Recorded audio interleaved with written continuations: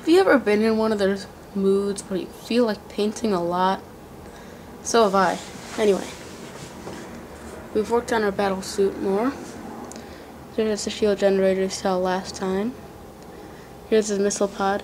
I did a shading effect. What I did is I started off by base coating the gray part in Reaper Shadowed Stone. I highlighted the edges with Reaper Stone Gray. Then I used Bad Ab Black and took a brush and around all these, like the higher details, just put them in there so that way it gives it, like brush them against the side of the detail. And then I also painted the top of these pad things with Reaper Rainy Gray. Besides the missile pod, I've also finished his plasma rifle. I did a lightning effect, and by lightning effect I mean like an energy effect. I base coated it in Surf Aqua. I added streaks of pure white, and then I added dots of Surf Aqua mixed with Ghost White. And Ghost White is like white, only it has a tinge of blue. And I painted this bottom part with the mixture as well. I also sort of did a broken up dry brushy, letting the black show through a bit on that part, just because I need something to contrast the gray and I didn't want it to look like that. So yeah, the straps were painted in Reaper Leather Brown, and these canisters and the edge of the gun were painted in Reaper Antique Gold. They were dry brushed on for the tip. The very tip was painted with that mixture again. And then for these, every other space we did the mixture, and then in the spaces that I didn't paint with that, I added just Ghost White. And that's the effect it gives. It's pretty cool. I like it. And these are all magnetized, so you can put it on his arm, and yeah, I quite like him. Anyway, besides him, I also did some practice with weathering on this drone. We have some bullet holes and some scrapes and things like that, and then on the bottom drone we have some more. I painted up this marker drone,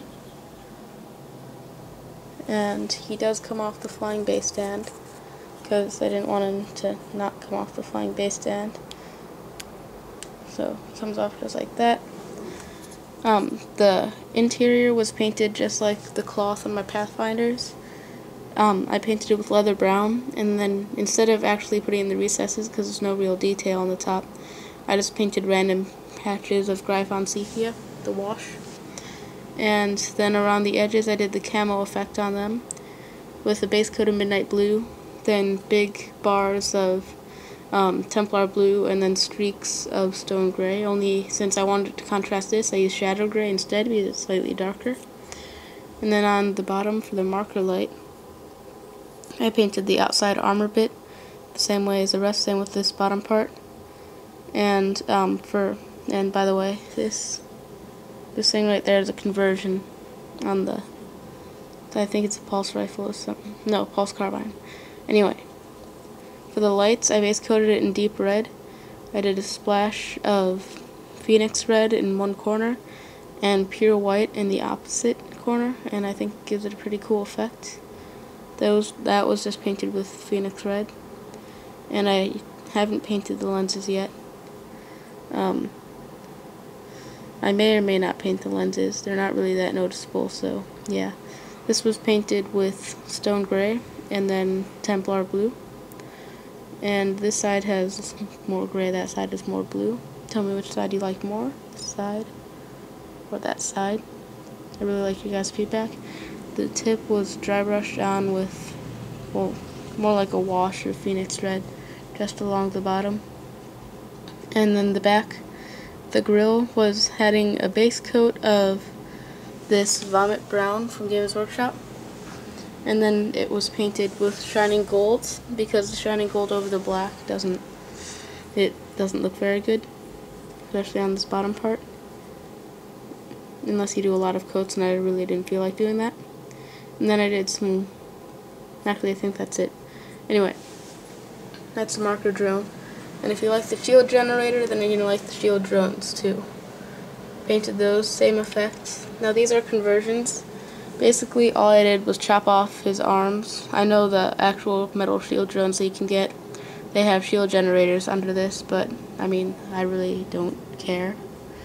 I think this looks enough like a shield drone, and I painted it red, and that way it stands out a lot more, because I always forget I have these in my army, so that does serve a purpose, that they stand out a lot.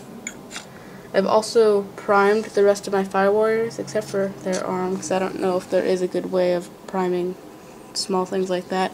They just fly all over the place. So I primed the rest of them. So now only 3 of them need to be painted. Rest are, and then I also primed my Pathfinders, or my Fire Warriors with Pulse Carbines. Haven't painted any more of those guys yet. But yeah, so what I have primed / painted over here is this. Now, you may be saying, why does the marker drone over with the Pathfinders instead of over with stealth suits? Well, I went over that in my Tactica video, so yeah, you can watch Pathfinder Tactica. But anyway, I hope you enjoyed.